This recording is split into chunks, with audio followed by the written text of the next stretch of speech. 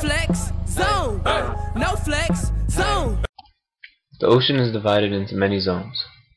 Two basic divisions of the ocean are the benthic zone and pelagic zone. The pelagic zone is all the water, and the benthic zone is all the land at the bottom of the water. Started from the bottom, now we're here. Started from the bottom, now the whole team.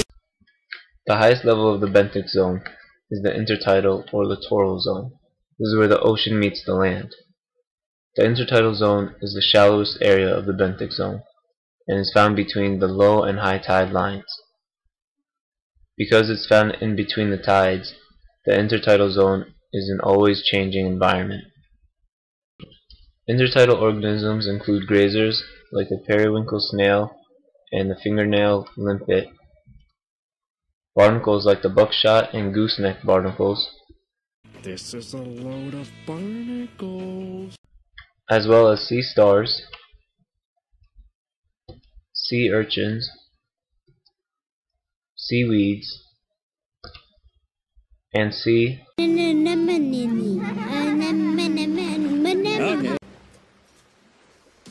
For an animal to survive in a marine environment, it's always a challenge. But what part of the marine world presents the most challenging conditions?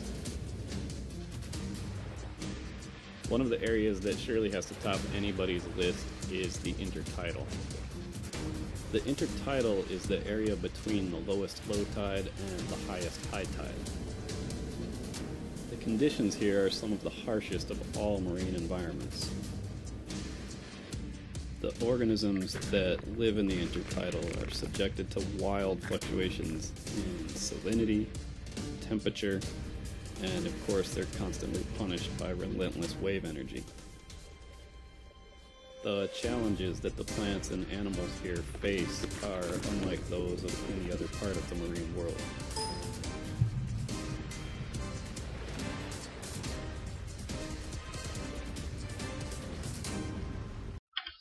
The next level of the benthic zone is the neritic or sublittoral zone. The neritic zone is the coastal waters on the continental shelf and is below the tides, so it's always underwater. There is a presence of light, which allows organisms to photosynthesize and results in the most variety of benthic life. Neritic organisms include coral and sponges.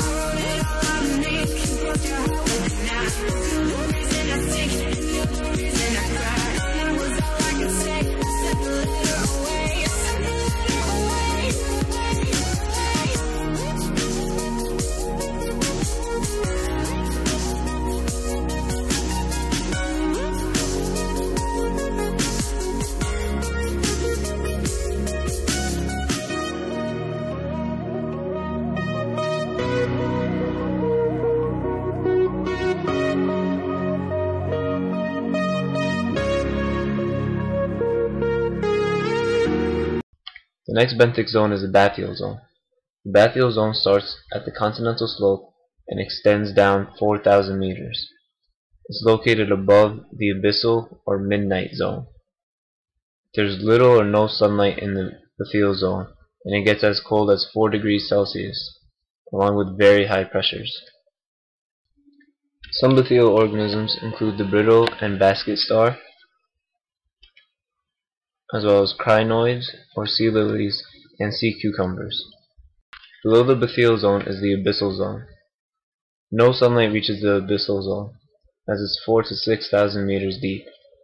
There's a lack of nutrients here, and organisms must withstand great pressures to survive. These organisms include the tube worms and the Bethylgrea crab.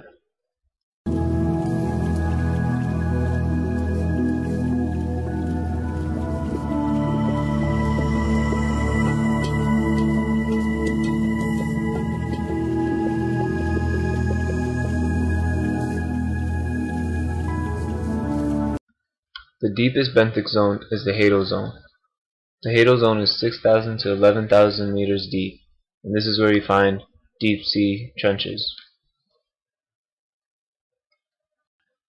A common hadal organism is the Foraminifera and the deep sea dragonfish.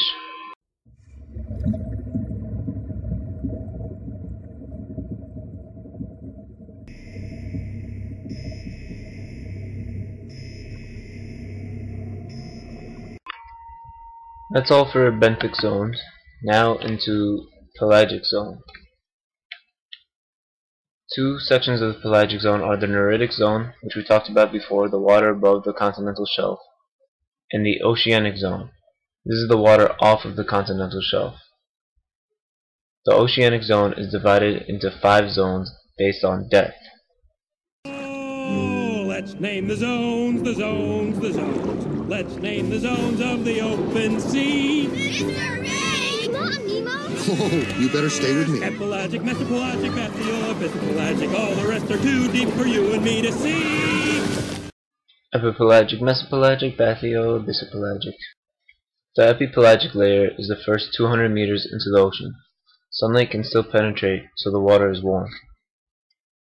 We're starting our dive in Roatan, Honduras, and it's a perfect place to do this dive because the water is so very clear. And once we go about 150 feet across the continental shelf, then we'll go straight down the slope that extends about 3,000 feet down. Alright, so we just shut the hatch, and Carl is getting ready to drive us down deeper and deeper. Let's see what we can find. And in doing so, we'll be able to pass through and describe many of the ocean zones. So let's start with the first one, the epipelagic zone. Right now we're at the surface. Photosynthesis is really abundant here. You've got corals and algae and phytoplankton that provide life for the entire area. This is the place that most people see. In fact, it's defined as the place where photosynthesis can still take place, which in the tropics extends from the surface to about, well, 600 feet. The mesopelagic zone is the next 200 to 1,000 meters. It's also called the twilight zone because sunlight can penetrate, but there's no photosynthesis. This zone contains a thermocline, which is a large temperature change. Organisms that live here have low energy tissues and sluggish lifestyles to cope with low food energy, since no algae can grow. Many of the animals are bioluminescent. And as we go deeper, the low light brings us to a new zone, the mesopelagic zone. We're in the twilight zone. That's what the mesopelagic area is called out here. The light is still coming through, but there's not enough for photosynthesis. And you see this stuff over here? This was coral during the last ice age. As we explore this zone, we see a diversity of creatures we've never seen before. Alright, that right there is a sea lily. It's what we call a crinoid. So it's deep, it's cold, and it's dark. And animals have special adaptations to survive in this environment. One of the first adaptations that animals have down here is their color. A lot of the animals are red. Now, red, it doesn't seem like a very likely color because it's so bright to us up on the surface. But when you're down here in the deep sea, red is just like black because red gets absorbed very high up in the water column as light's penetrating through. To help us show that down here, red is the new black, Carl turned off the lights to his sub. Another adaptation many animals have in the deep sea is the ability to bioluminesce. This emission of light is thought to be found in about 90% of deep sea organisms. The next 1,000 to 4,000 meters is the bathypelagic zone. The bathypelagic zone is the largest zone and is too deep for sunlight to reach. Alright, where we are right now is in the Bathal Zone, sometimes called the Bathopelagic Zone. Now it's the zone just below the Mesopelagic Zone, where no light ever penetrates. But since Carl's sub won't dive much deeper, we'll stop here and explore the bottom where organisms survive by feeding on organic matter from above. Look at, oh, he's got really long legs. Down here, every organism we see might be new to science. The abyssopelagic zone is the next 4,000 to 6,000 meters. It's low in oxygen, nutrients, and food, and is very dark and cold.